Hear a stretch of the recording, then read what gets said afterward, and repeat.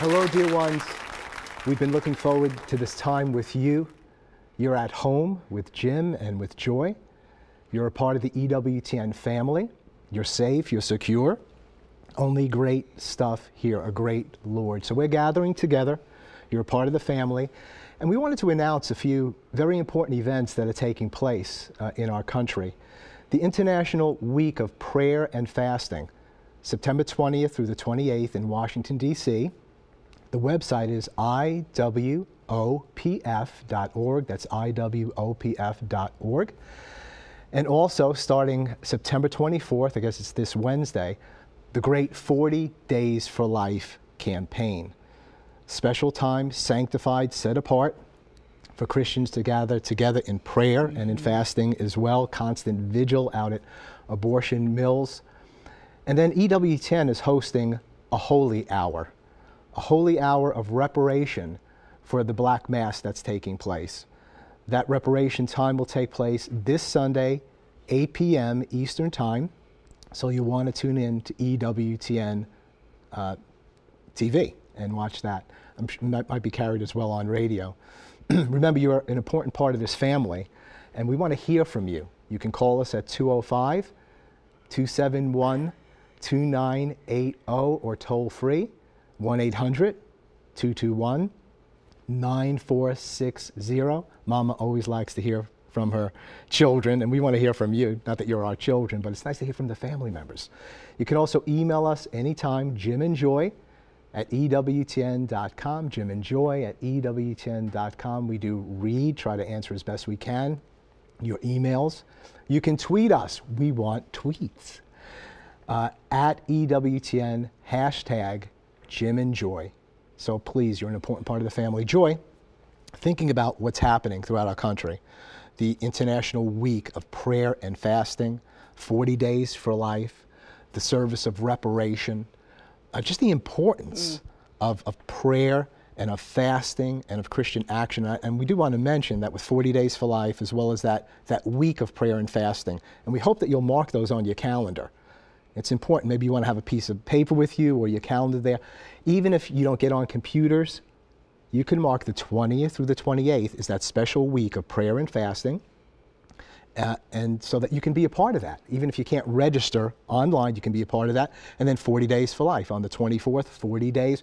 Write it on your calendar because you can participate right where you are. Joy? And it's so important because, you know, you might not be computer savvy and you might not have a computer in your home. You might be in a nursing home, but you want to be a part of all of the wonderful things that we're going to be bringing to you that you could participate in. So we really want to encourage you when the show starts to sit down and say, I need to write that down so I have pen and paper in hand so you can participate, because maybe you won't be able to get to Washington, D.C., or you won't be able to get to a 40 Days for Life site at Planned Parenthood.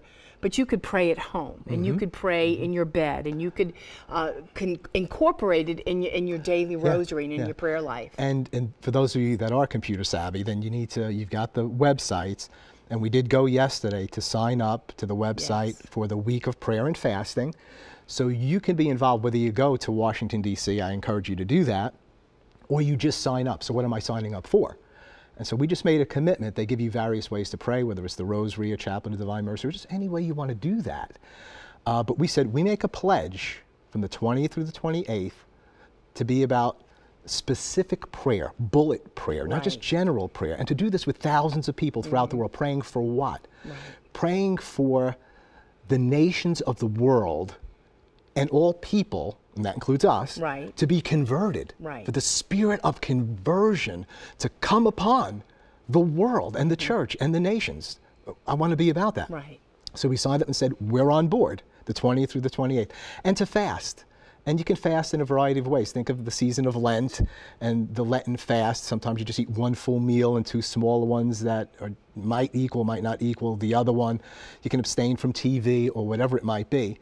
But I think it was John Paul II, St. John Paul II, who said, these are effective means, what? Prayer and fasting, to combat the devil and evil, and they will prevail. So prayer and fasting are critical, and even 40 Days for Life incorporates prayer, fasting, vigil on site, and so on. Spiritual disciplines are so important, not in and of themselves, but that they bring us before the Lord, and we unite our sacrifices with the sacrifice of Christ, and we can change the world. And God can change the world. And you and I and our listening audience, you want to be a part of the solution.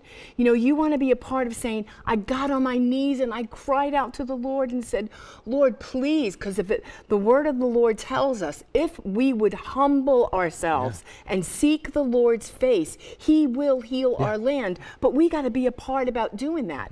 I know that you and I, we were involved in so many aspects of the pro-life movement. And then in 2004, in Texas, 40 Days for Life was birthed. Yeah. And then it went nationwide in 2007, and we brought it here to Birmingham.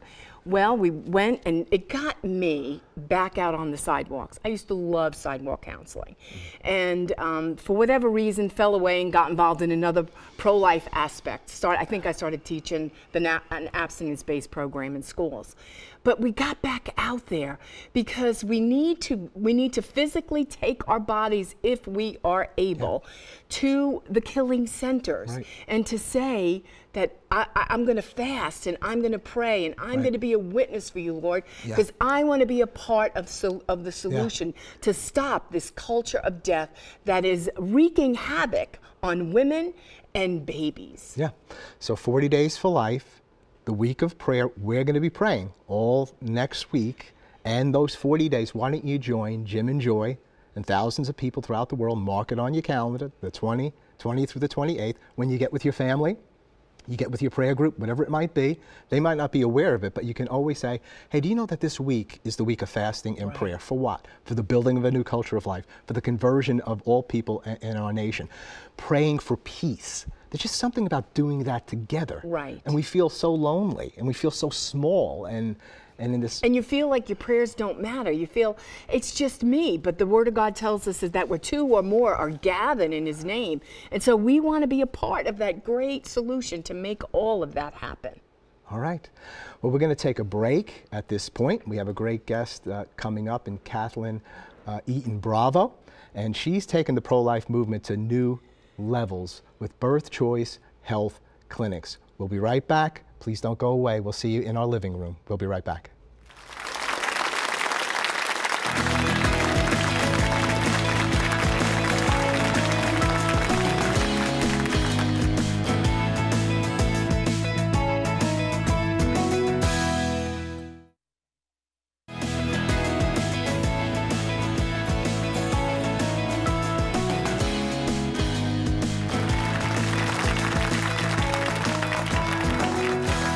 Welcome back. Well, today, all the way from California, we have beautiful Kathleen Eaton Bravo, who is the CEO and founder of Birth Choice Health Clinics. Kathleen, welcome to At Home with Jim and Joy. Thank you. Glad to be here. Well, it's so wonderful to have you. Now, tell us all about your ministry. Well, I founded it 34 years ago. 35 years ago, I walked out the back door of an abortion clinic and left my son behind. Cradle Catholic, left the church, went to college, found myself in a crisis pregnancy, and went to get help or find out what services. I walked into a Planned Parenthood and walked out and left my son behind. Sat on the curb. Just started praying and came back to the church with a vengeance and actually started volunteering in a crisis pregnancy center and then opened Birth Choice Health Clinics as a pregnancy center first, pregnancy center. Converted that to health clinics, started the conversion in 2007 into 2008. And so that's the history of our medical clinic. We went full medical and we offer not just pregnancy tests and ultrasound, but STD testing and treatment. It's sort of our youth upstream program to get to the root cause of our youth today, and those that have embraced, most of them, the hookup mentality because of the media and Planned Parenthood's hookup this week texts that go out to our kids. And so we do STD testing and treatment so we can get them in and test them and then bring them back to abstinence and try to stop the slippery slope. We do well woman care, so that we can do their yearly exams and do HPV testing, the fastest growing and largest sexually transmitted disease, killing our children. And then we do prenatal care as well, cancer screening. So actually what we do is whatever Planned Parenthood does, we do, minus contraception and abortion. Planned Parenthood just became our primary care provider under the Affordable Care Act, Obamacare. And so now we've also taken on a collaboration with primary care faith-based clinics. So now we're offering primary care as well.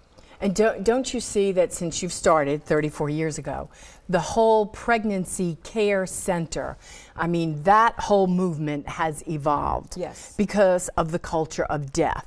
So it's not just anymore a young girl who's 16 years old coming in an unplanned pregnancy and needing some navigation through those waters about how to unload that information to our parents. Yes. So why don't you tell our audience what you're finding and why such a great need for your medical clinics?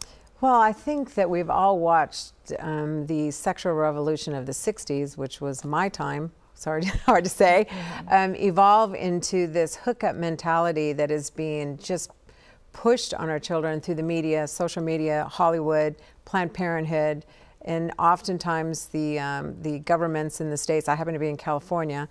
For example, in California, we're at a 40% higher rate of abortion in California than any other state. We have 672 abortion providers. The closest to that is 299 in New York.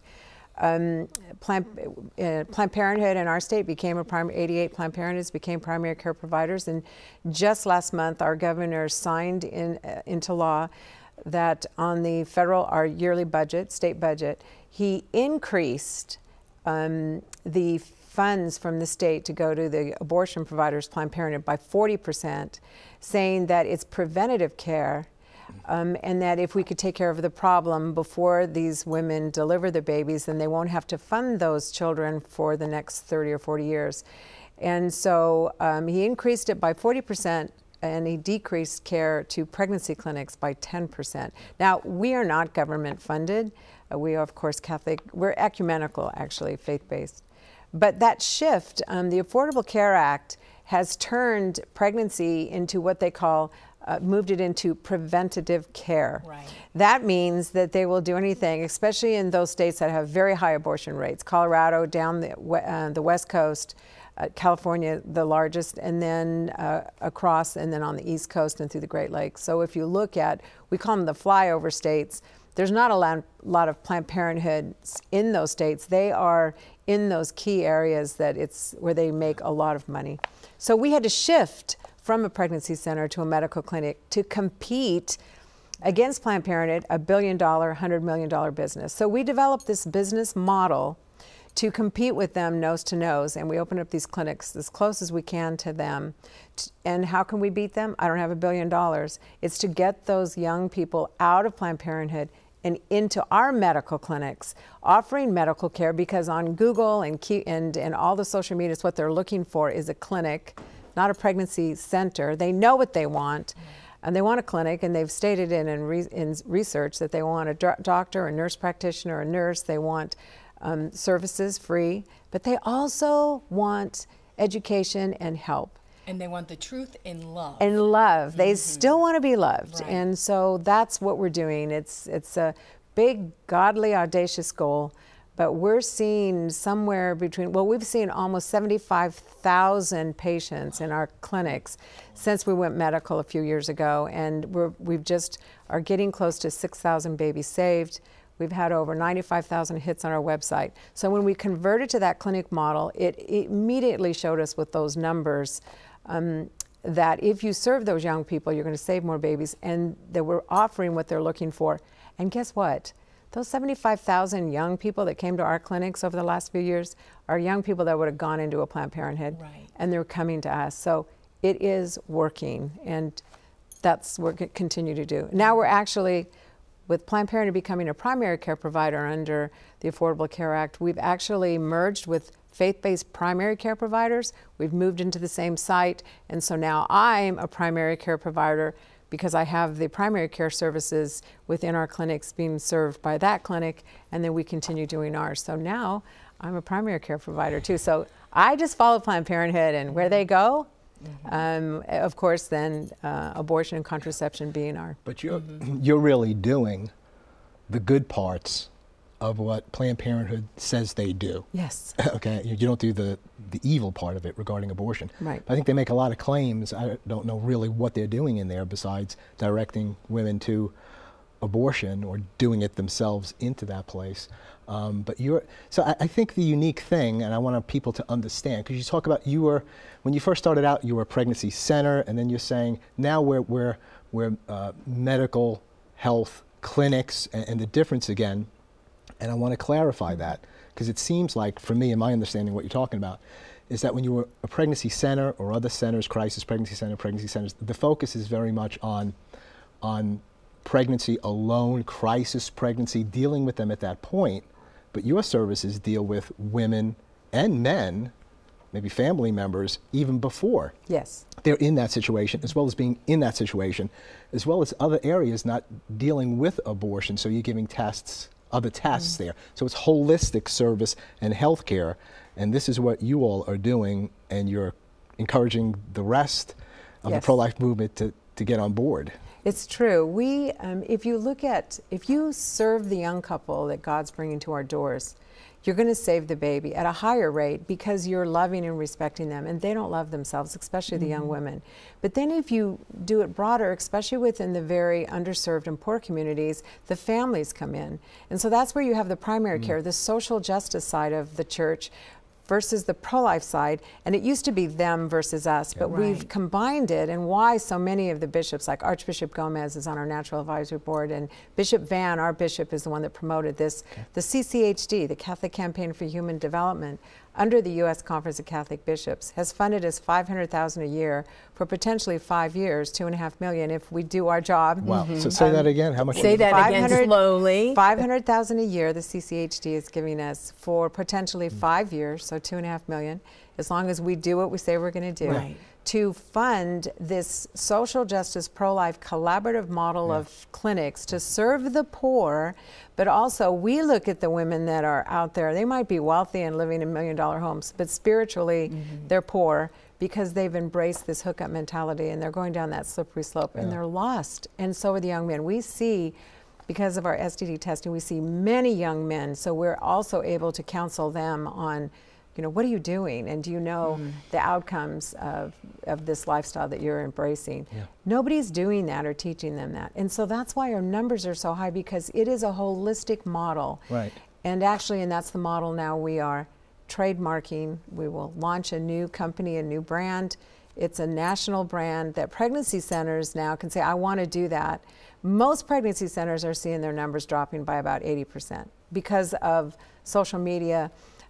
Google, when you're a pregnancy center, you're not a clinic. These kids are looking for clinics. Right. And so that's restricting them. So to come under, and Planned Parenthood is one brand, it's a big name. And we are 1,500 or 1,800 pregnancy centers all working independently and alone. And this is an opportunity that the church wants to do, both the Catholic and the evangelical churches, Protestant churches, to unify this movement and to compete with Planned Parenthood at a much higher level.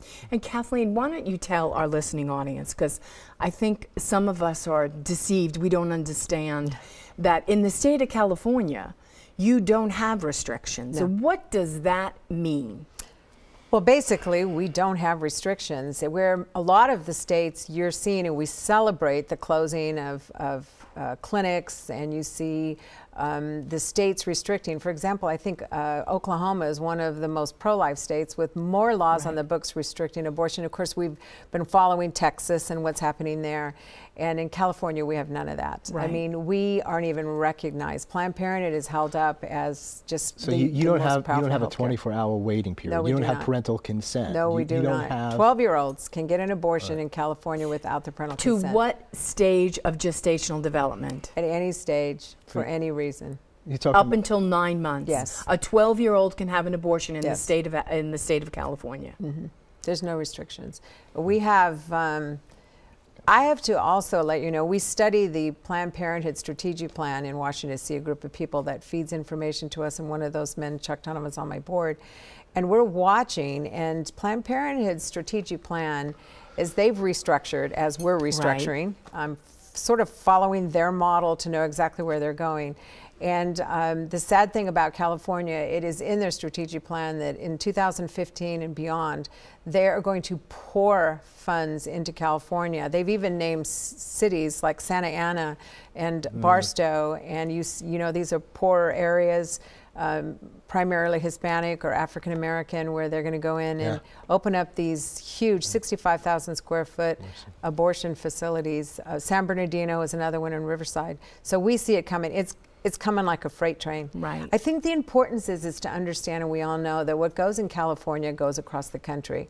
And if we can launch this model that the CCHD in Baltimore is realizing and impact, if I can see 15 to 20,000 patients in my county alone, and we take that throughout the state, you wonder why Planned Parenthood hates me. Right. They do. Well, let's invite the rest of the family. If you have a question for Kathleen, give us a call now at 205-271-2980, 205-271-2980, or toll free 800-221-6460. You can speak with her directly, make a question, a comment, share your own story. We're here for you.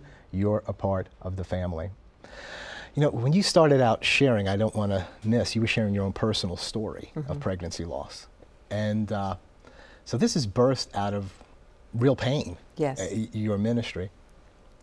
When the women come in, or guys or whoever, you're a health clinic, but is it a clinical feel, or is it a redemptive feel? I mean, you've kind of, a number of you people have been there and done that and tried that and, you know, created more problems. What's the ambiance in your place, if you could share that? Well, actually, it's a clinic, and this is because there's research been done nationally, and another research project just took place. And when they ask the youth, what do you want? They want a clinic. They want to walk in and feel like there's doctors, there's nurses, we have nurse practitioners, that the testing and medical care is done by professionals.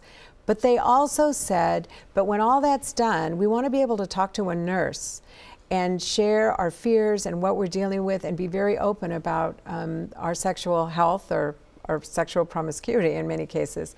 And so we are a clinic. When you walk in, and we don't want to make it girly, because we want the young men to feel welcome as well. So our nurses are in scrubs, our staff are professionally dressed, our volunteers are professionally dressed. So it is a clinic, and it's beautifully done, and so we're blessed to have that. But there is that, they say the highest number of referrals come from word of mouth. That is huge. And they tell their friends, they did not judge us.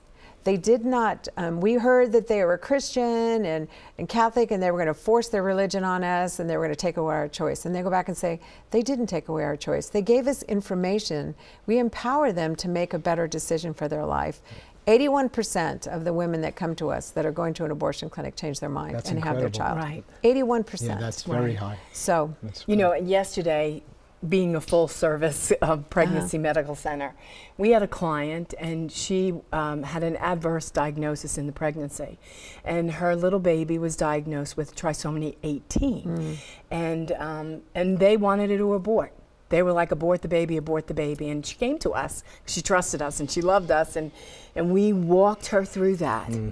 Yesterday, we buried the baby. Oh, yes. And that was the love that she received, and we helped financially bankroll, you know, the funeral for her too, because that's what we're about. We're not about making you feel judged and condemned. That if this is, we want to do life. And we really encouraged her.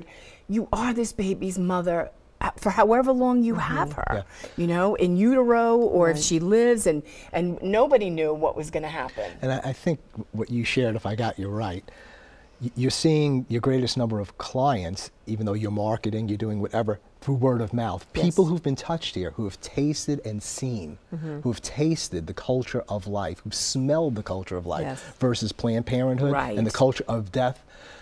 There's a lot of pain like we said, we see these girls, and there's more women working there than guys, but I've gotten to counsel, I've gotten to be with them, and as a man, just listening to their stories, and all I can say is, women are being savaged by this culture of death. Our children and when they're being dying. loved and respected, they come away, and once they taste the kingdom, whether you say the kingdom or not even using religious language, they know their own dignity and worth, and want to tell other people there's good news here. Yes. I think that if I part with no other knowledge, our children are dying. Mm-hmm. They're not dying from a crisis pregnancy and giving birth. They are dying because of of STDs and HPV especially, cervical cancer and all kinds of cancer. I won't go into. They've embraced this hookup mentality, and they've been told there's no consequences, and they're living with the consequences. We get young 12, 13, 14-year-old girls come in having all kinds of sex, and they're broken and crying, and they need help and they want help. But they're talking to a medical professional, and so they understand that what they're telling them is true, and they realize we don't have an agenda except that we care for them and we love them. Bottom line is, youth of today are not any different than we were young in youth. They still want to be loved. In fact, that's why they've gone down this slippery slope, because they have this false sense of where they can find love. And if they come into our clinics, I don't have to pull out the Bible and quote scripture to them. I just have to love them where they're at and walk them through it. And another thing is, too, a large percentage of our young women now in their young teens have already had an abortion. And they have become the highest level of those that will have a second abortion. And so we also give them a little booklet called Abortion Changes You, which is beautifully written, and they can take it home and go through the process of healing if they've had an abortion. If they haven't had an abortion, in their own bedroom, they can go online, go through the process, use the workbook, and it educates them on, boy, if all this is happening to women that have had an abortion, what am I doing? So it's our post-abortion and our abortion education program. And the Lord not only wants to heal you, and so if you're out there, you can give us a call. He not only wants to heal you, but he wants you, like Kathleen, to be one of the most eloquent spokespersons on behalf of life. And so you need to know the forgiveness, the mercy of God, and that he wants to use your life and even your story and your loss to somehow, some way lead others to him. Joy, we have callers? Okay, we have Heidi from Oregon. Heidi, your question or your comment? We were wondering if you could explain what this hookup mentality is that Planned Parenthood is putting out there. We don't know what it means. Well, hookup means sex. And so, for example, in California, Planned Parenthood has a contract with the school districts. So when the young kids in junior high and high school come to school, they get a phone number on the first day of school, and they put it in their phone. And then they hit send, and they're connected to Planned Parenthood's. It's called teensource.org, but it's Planned Parenthood. And hookup means it educates them on how to hook up that weekend. And if they forget to wear a condom, go out and do whatever feels good sexually, any type of sex. They promote every type of sex. And I mean every type of sex. And they promote it openly on this hookup this weekend. So hookup means go out and have sex. And there's no consequences. And if you forget to wear a condom or protect yourself, then no problem, put your zip code in here and we'll send you the closest Planned Parenthood. So it is being promoted in Hollywood, it's being promoted in social media, it's been promoted by Planned Parenthood all over the country. It's been promoted by this secular world. And so we as the church, this is the greatest evil we're facing right now. The greatest is the hookup mentality that is being spoon-fed to our youth. And because they don't feel loved and they're confused and they don't have support, they are buying into it. Right. And I've had clients who come in and say, here they are, they're pregnant. And I'll say, well, how long have you been dating him? And they'll go, Mister, I'm not dating him. We're just talking. And I said, no, we're talking. And I was like, no, okay, so maybe you were talking, but at some point you chose to get intimate and you procreated a child. Nah, I'm not dating him. I wouldn't consider him my boyfriend. No, we're just hooking up. Well, yeah, this just happened. And so the baby has to pay the price because I can't be pregnant, and so we get to, that is an insane conversation. But this girl has so lost her way from the culture of death where we get to restore the essence of our own humanity back to her. Yes. To say, you were made for more. You need to be loved, honored, adored, and cherished. This incident wasn't that. And they want that. Right. They want that. It's just that nobody is telling them that. Right. And then to come into a medical clinic and look around and see medical staff and doctors and nurses in scrubs, to sit down and say to them, this is where you're going to be. If you start this at 12 and 13 and 14, which we're seeing in epidemic levels, by the time you're 18 years old, you'll have cervical cancer and other forms of cancer. By the time you're in your 20s, your chances of bearing children and having a family will be decreased. In fact, that's why I say our youth are dying. Our youth upstream program is not just saying in the pro-life movement we look at the womb, but we pick our heads up and we have to face the reality of what our youth is dealing with today. And ultimately, by changing them and moving them away from that slippery slope and heading to an abortion, we're starting to have a cause and effect at a much early age. So we're decreasing abortion without even having the number of a saved baby, because we know we've changed her life or his life, because we also see many, many men in there, so we can do the same type of counseling. So it's a program in our clinics that not only, of course, the pregnant woman in crisis is our number one and we'll always take the first appointment, but we see many, many young people that have embraced this hookup mentality, and that we're moving them over to the understanding of how beautifully they're made. And we don't have to say God, they get it. Right. From a doctor or a nurse, so there's much more credibility in that. And then listen to why they're doing it, and then they share their heart. And you know, I had an abortion, and my son Toby is a part of my life for 36 years, and part of I have 3 sons. And I look at where I was that person. And so I have such a heart, and I'm also a businesswoman. I ran my own company for many years. And so I brought that business model over and realized if I'm going to compete for the lives of these children and the babies that they will conceive, and hopefully not in crisis, that we had to have a model that could compete with them, and that's what we've developed. Right. And we continue to grow every day. We change. Every time they change, we change. And you have to, because you want to be excellent. Yes. You want to just go. It's a great ministry that you want to present to the Lord, to say, we're on the front lines and we're doing everything we can, and we want to be hitting on all cylinders so that we can make a difference in this culture of death. How many centers do you have? We have 6, and we have 23 more in California that are coming under our brand. We're rebranding under a new name, and we won't talk about this today. If people want to find out, they can watch what we're doing. And we're actually raising up a brand. See, Planned Parenthood is one name, one brand. And we're divided. So to bring this pregnancy centers up into the medical model and assist them and help them, that's what we're doing. And branding them so that when a young girl is in Northern California or Southern California or Colorado, and eventually taking this across the country, like if she goes to she comes here and she parties and she goes to Planned Parenthood, and then she can go to Planned Parenthood back there. Well, we want her to go to faith-based pro-life clinics. And we want her to know that there's a clinic model out there that is in different, across the country, that can compete at a much bigger level. If it's, united, we will be so much more powerful, united in God, and everybody will remain their hyper local surgency model of pregnancy care in their communities, but we want them to expand that care because they can, and to serve many more. We have over 350,000 hits on our websites. I mean, we're educating them through social media, and we also have our educational programs. We're our Dad's Project, where young fathers can come and be mentored, and beginnings, parenting.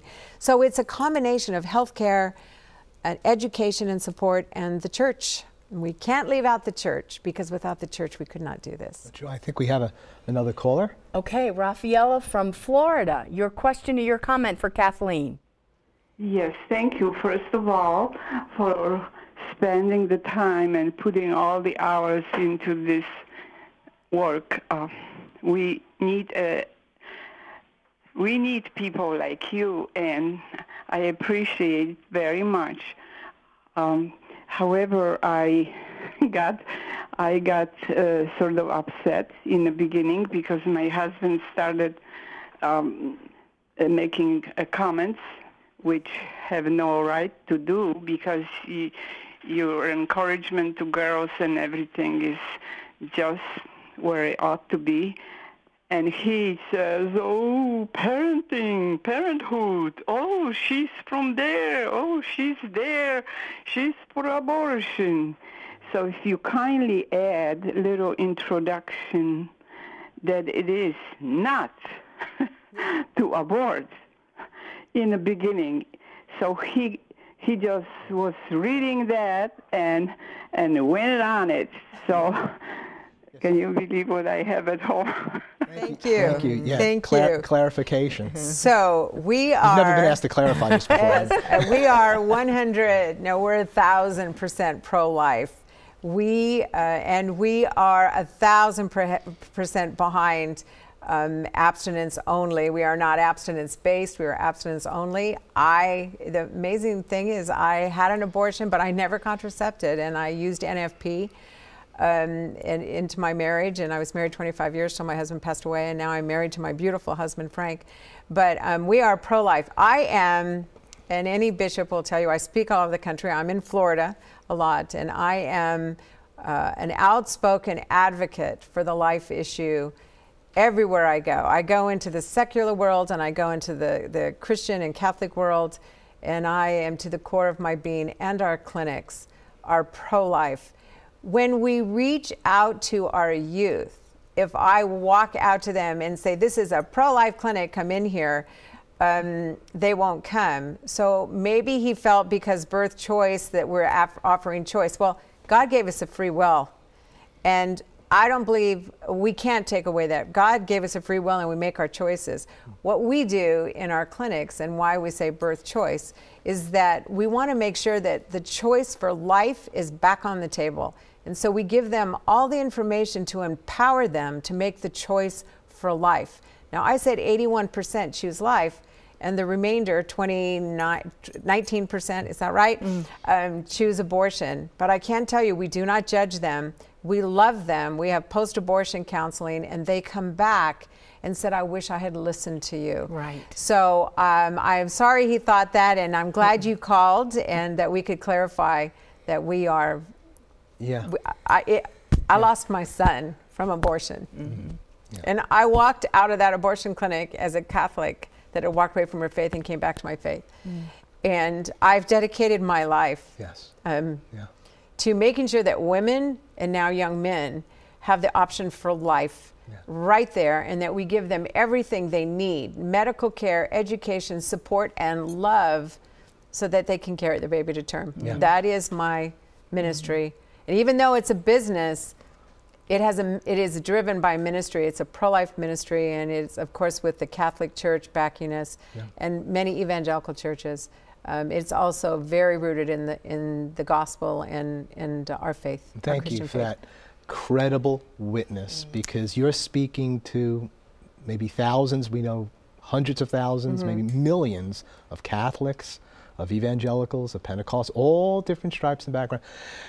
At our center, we have probably 70 to 80% all claim to be Christians, and they may very well be, but these are our people. Yes. These are our sons, our daughters and sons, and so we want you to hear that out there, that centers like Kathleen's, health centers like Kathleen's, and the work that we're doing, we want to bring healing and forgiveness. We love the women, if they're in crisis pregnancy, whether they've had an abortion, and it really is a culture of life that's there. So you have hope today. If you're out there, you were directly involved as a woman, as a guy, grandma, grandpa, there's hope and healing for you. Joy? Okay, we're going to go to Teresa, who's calling us from New Hampshire. Teresa, your question or your comment for Kathleen? Hi, Kathleen. I'd like to first thank you for what you're doing. I think it's incredibly awesome.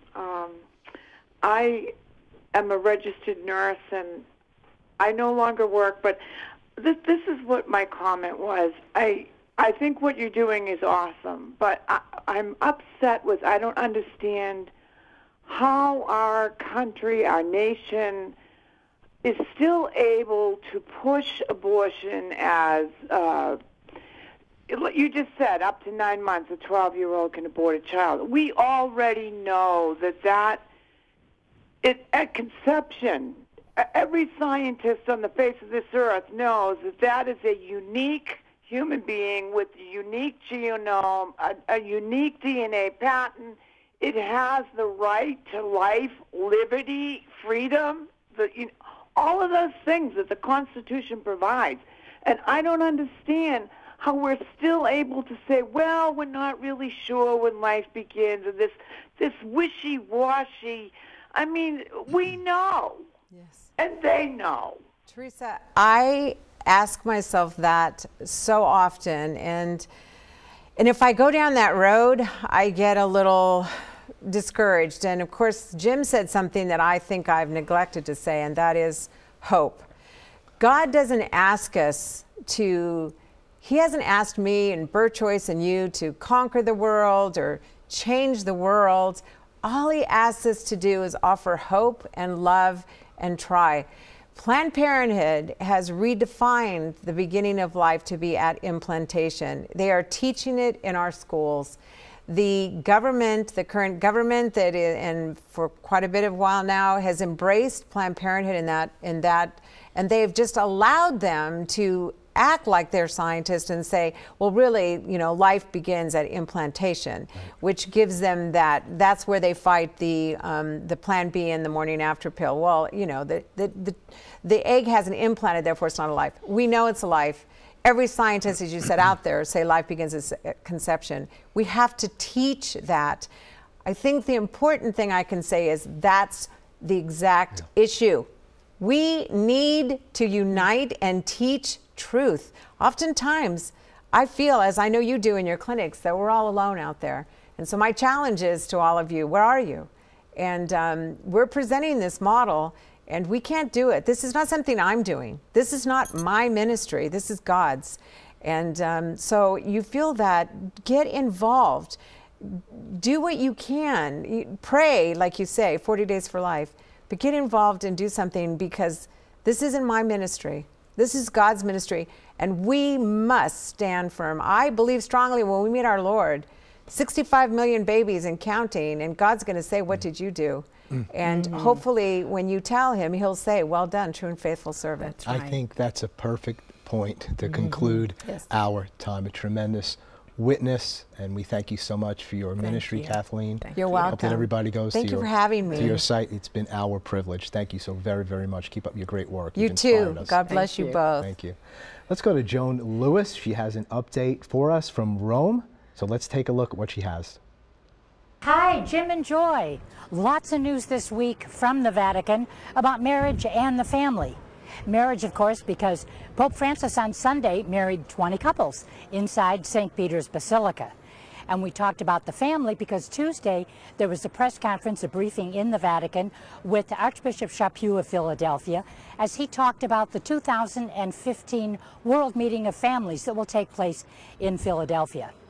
Now, in his homily Sunday, Pope Francis told the newlyweds, he talked about marriage and the family, of course. And he said, families are the first place in which we are formed as persons. And at the same time, families are the bricks of the building up of society. And he also had some advice for newlyweds. He said, make sure Christ is always in your life. Make sure you frequent the sacraments. And make sure when you go to bed at night, you go to bed on a good note. Make sure there's nothing between you as spouses. So go to bed happy. And then we come to the meeting on Tuesday, families again, the focus. I talked to Archbishop Chaput after the press conference, and he told me that it was a moment of grace when Pope Benedict named Philadelphia as the city for the 2015 meeting. And he said the theme, of course, is for the meeting in 2015, love is our mission. The family fully alive. And he said the diocese will be fully alive with this meeting. And he's waiting for official word from Pope Francis. The Pope has told him it is his intention to come to Philly, but no announcement has been made. But Philadelphia is preparing as if Pope Francis will be there. Well, that's it from Rome this week. Back to you, Jim and Joy. Thanks so much, Joan. And when we come back, we'll have Father John Paul and more on the World Meeting of Families. So stay tuned. You're at home with Jim and Joy.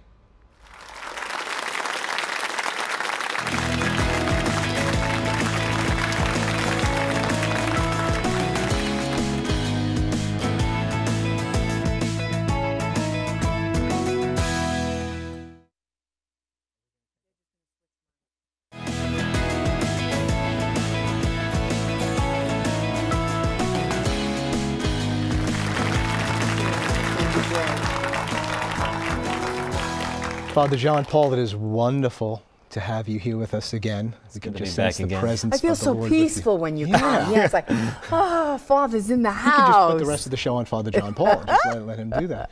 Well, just share a few words with us and some thoughts about whatever you'd like, or about the show thus far, or what's coming to mind for you. Sure. Kathleen's witness was so amazing, and it really reminded me of St. John Paul II's words on the Gospel of Life, his encyclical, where he said, a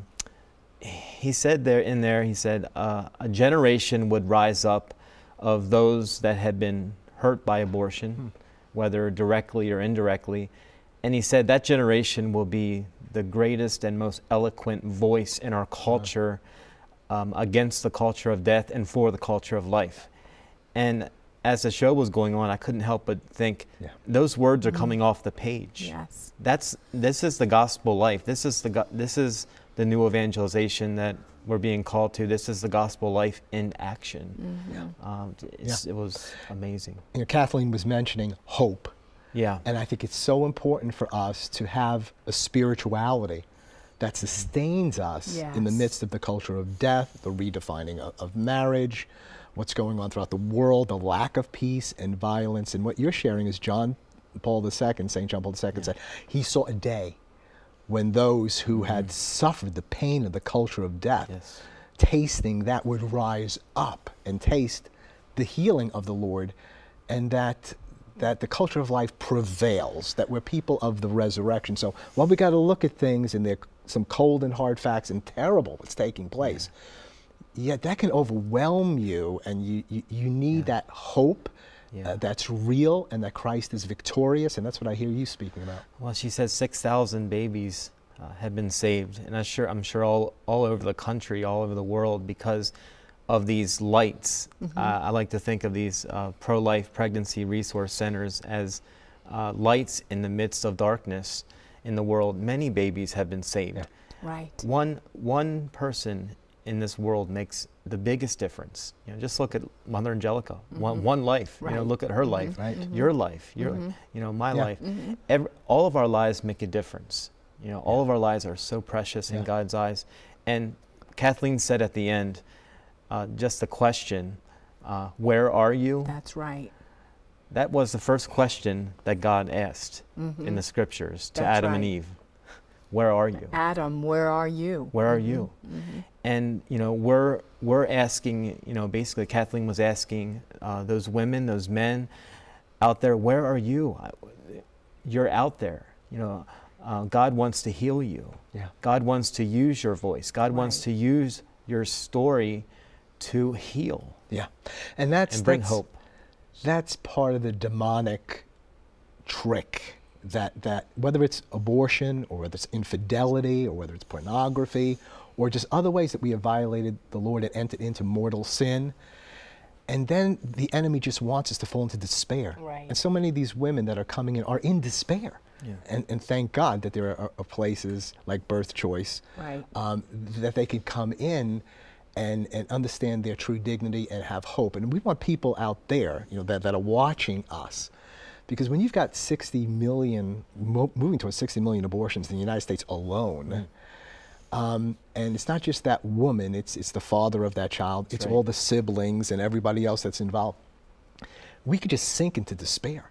But again, this is the good news, the gospel of hope, that God can take every evil and turn it to good. He could take the curse and turn it into a blessing. He could take death and turn it into life. He could take a sinful way like Kathleen Eaton Bravo, and now she's made such great reparation. She's so eloquent, and she's there. It's like St. Augustine and all, what happened in his life and his choices that he made.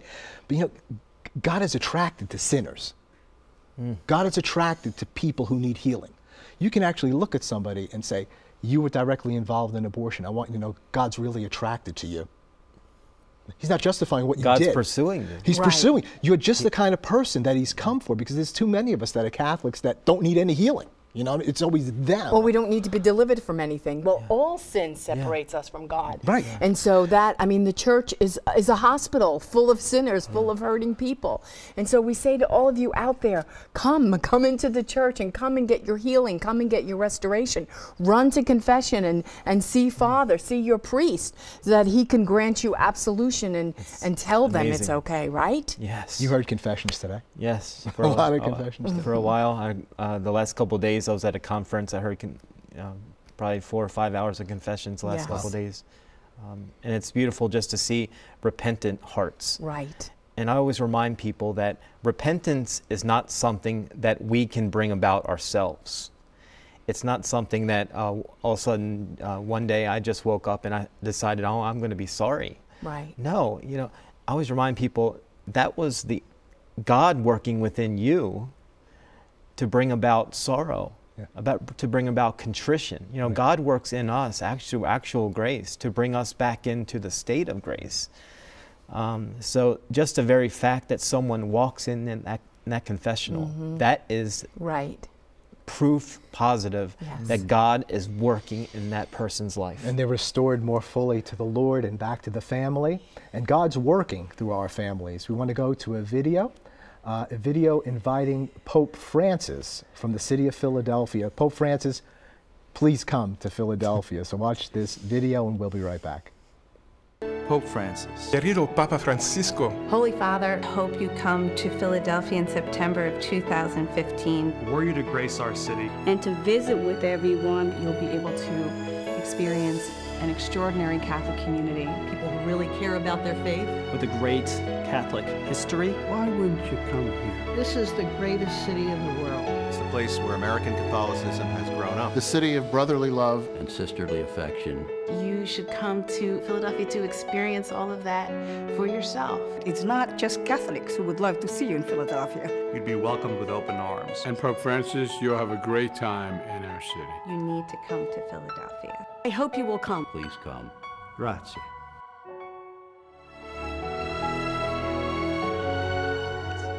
I love that. That was awesome. What a warm invitation. Maybe bordering on a little guilt if you don't come. Trying to. Please come. It's like, we'll give you a Philly cheese. I wonder if that gets before him, because it's like, oh my gosh, right? How can he resist coming? What would it mean for us to have the Holy Father here in America? Wouldn't that be beautiful? It would be beautiful. I remember when Pope Benedict was here in 2008, and it was such a great gift for the church. I had a friend today who told me that she wrote a letter to the Pope and invited him to come to Birmingham too while he was in the United States, and to come to EWTN. And to stay at her house. And to stay at her house. Yeah, she did. Who was that? No, we can't say. Here in town. I know who it is. Yeah, right. And she said, I paid a lot of money to send that letter, but you got to ask. He's got to come. But you know, strangely enough, Pope Francis is the type of person that would do something like say, he said, yes. I'm going to stay at this person's house. I mean, I'm coming to your house to eat like Zacchaeus. Eh? He would call them up and say, sure, I'm coming. Thanks for the invite. Yeah. So perfect. Well, I tell you, Father, we started our time speaking about the week of prayer and fasting, which is just so critical. So I want to underline that. 40 days for life, prayer, fasting, action.